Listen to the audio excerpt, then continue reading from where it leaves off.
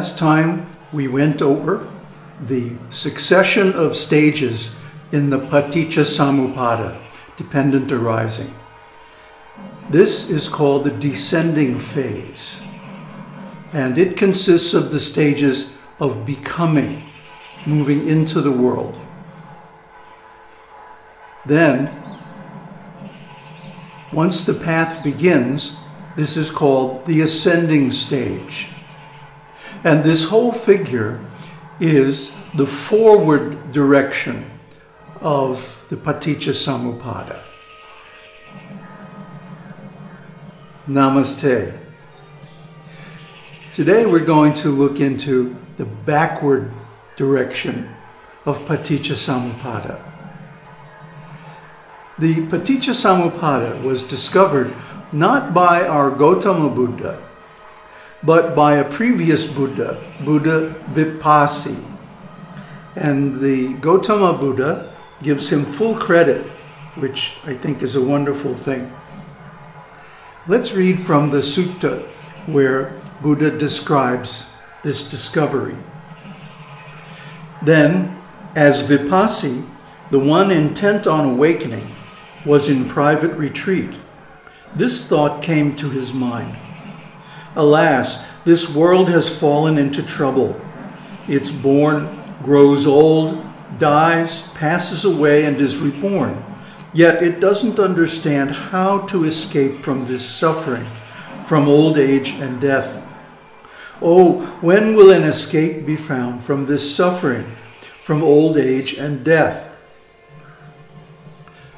So this is an example of what we call sitting in the question. That when you have a difficult question, a global question of cosmic scope, it seems impossible how to come up with the answer. Just sit in the question and the answer will come. Then Vipassī thought, when what exists is there old age and death? What is a condition for old age and death? Then, through radical attention, Vipassī comprehended with wisdom. When rebirth exists, there's old age and death. Rebirth is a condition for old age and death. So, in other words, the cause or the condition for the arising of death is birth. You can't die if you're not born. So, all you have to do to stop the suffering of old age and death is to avoid birth. So then, he doesn't stop there. He goes on. Then Vipassī thought, when what exists is there becoming? What is a condition for becoming? Then, through radical attention, Vipassī comprehended with wisdom. When grasping exists, there's becoming. Grasping is a condition for becoming. Then Vipassī thought, when what exists is there grasping? What is a condition for grasping? Then, through radical attention, Vipassī comprehended with wisdom. When craving exists, there's grasping. Craving is a condition for grasping. Buddha Vipassī was working backwards through the chain of cause and effect and discovered one by one the stages of dependent origination. So in other words, because there's death, there must be a cause. There must be a single thing which, not being, death would also cease, and that's birth. And then what is the one thing that causes birth? It's becoming. And what is the one thing that causes becoming? Craving. And then so on, back through the chain. And what is the one thing that causes becoming? Grasping. What causes grasping? Craving. What causes craving? Feeling. What causes feeling? Contact. What causes contact? The six senses. What causes the six senses? Name and form. What causes name and form? Consciousness. What causes consciousness? Sankhara. And what causes sankhara? Ignorance. And so the whole descending chain of cause and effect was discovered by Vipassī in the backwards order. So this is extremely significant. Only a Buddha, only someone who's perfectly enlightened could discover this, because he is the only one who has completely unconditioned attention, radical attention. Yoniso manasikara. We talked about this before in the early series on matrix learning, because yoniso means a matrix. It means the origin.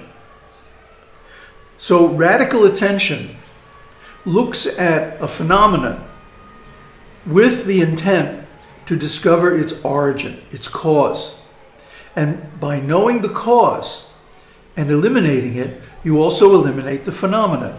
That's the principle of Vivartha-vāda that we discussed in the last episode. But just to review, Vivartha-vāda means, thus, this being, this comes to be. With the arising of this, this arises. This not being, this does not come to be. With the cessation of this, this ceases.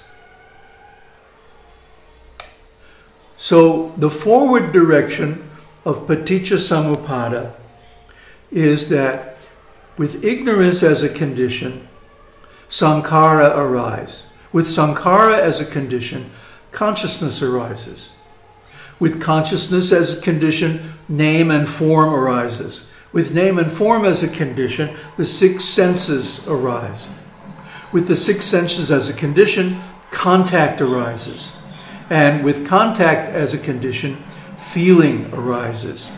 With feeling as a condition, craving arises. With craving as a condition, grasping arises. With grasping as a condition, becoming arises. And with becoming as a condition, birth arises. With birth as a condition arises old age, decay, death, lamentation, suffering, and all kinds of miseries that we experience in this world. So, this also points the way to extinguishing this suffering. Because if ignorance fades away, as the Buddha puts it, with the complete fading away and annihilation of ignorance, then sankhara also do not arise.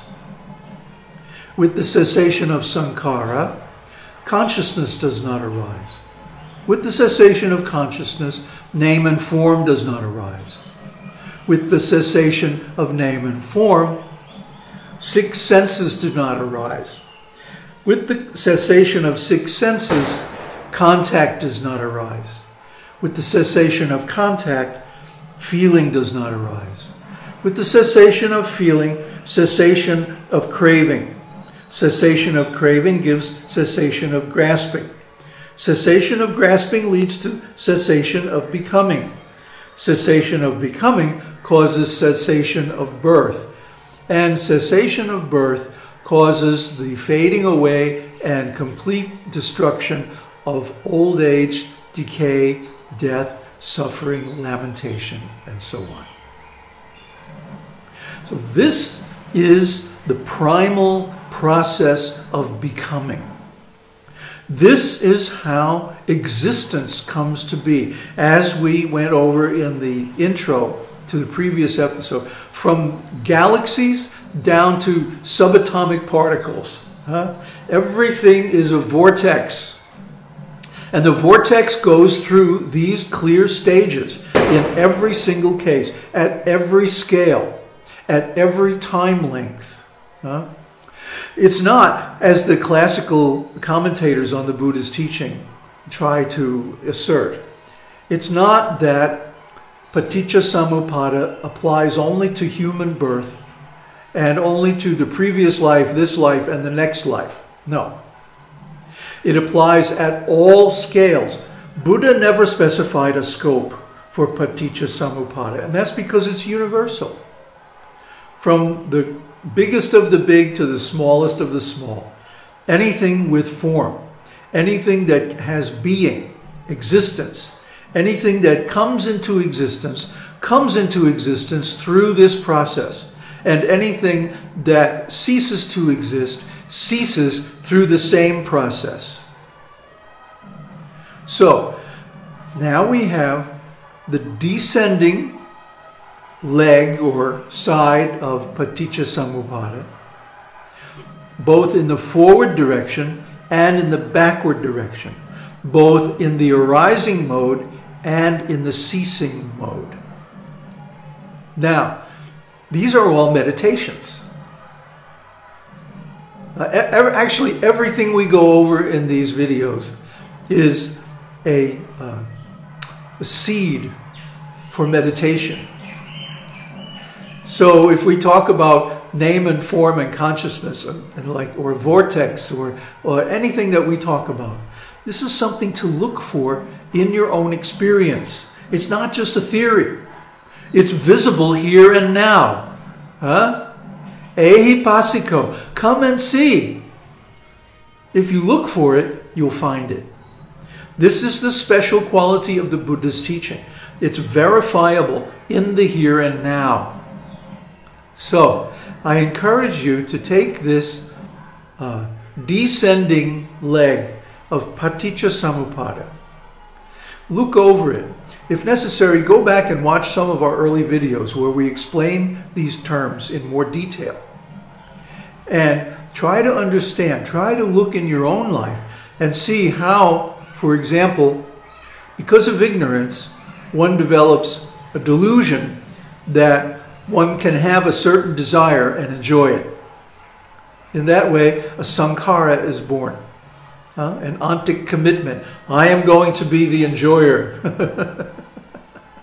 And then that creates a certain kind of consciousness.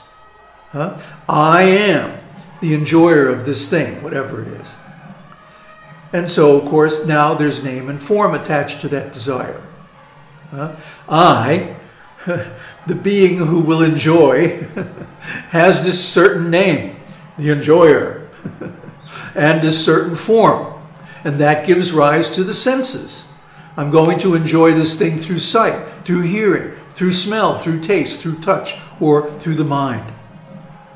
And then, of course, that gives rise to contact of the senses with their objects. And then, once that happens, we have feelings about it. Oh, I like that. Oh, I didn't like that. I don't really care one way or the other. There's feeling. And then, when we experience some feeling, either positive or negative, we develop a craving. Oh, I want to experience that again. Or, no, I don't want to experience that again. That's craving.